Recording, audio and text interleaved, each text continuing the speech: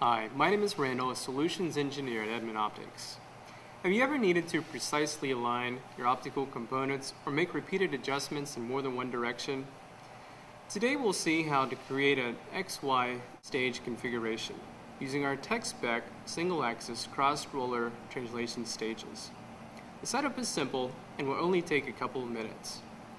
The methods used here can be applied to our other tech-spec stage products as well. In front of me are the mechanical components we'll use in our XY setup. 70mm center drive solid top metric stage.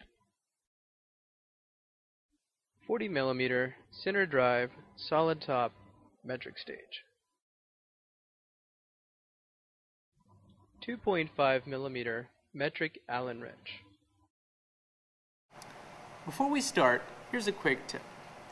Be sure to mount an equivalent size stage or a smaller one on top of a larger stage so as not to block access to the micrometer or to have low capacity issues with a larger stage on top of a smaller one. Let's start.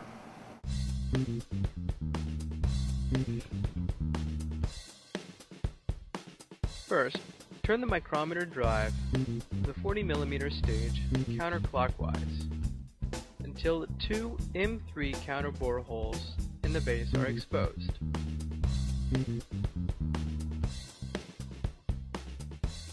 Here and here. Step 2.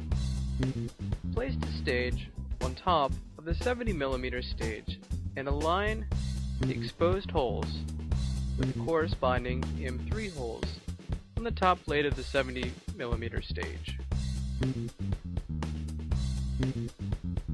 Step 3. Now using a 2.5mm metric Allen wrench and the included M3 socket head cap screws, thread this end of the 40mm stage to the top plate.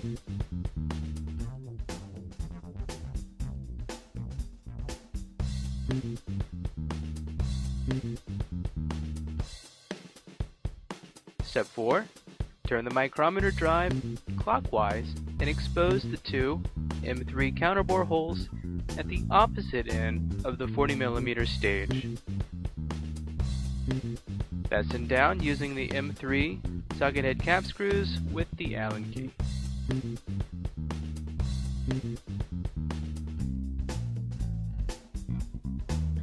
As you can see, in just a couple minutes, we combined two single-axis cross-roller translation stages to complete an XY axis system, allowing for repeatable adjustments and precise alignment in two directions. If you have any further questions or would like to discuss your next application, feel free to contact Edmund Optics Tech Support today.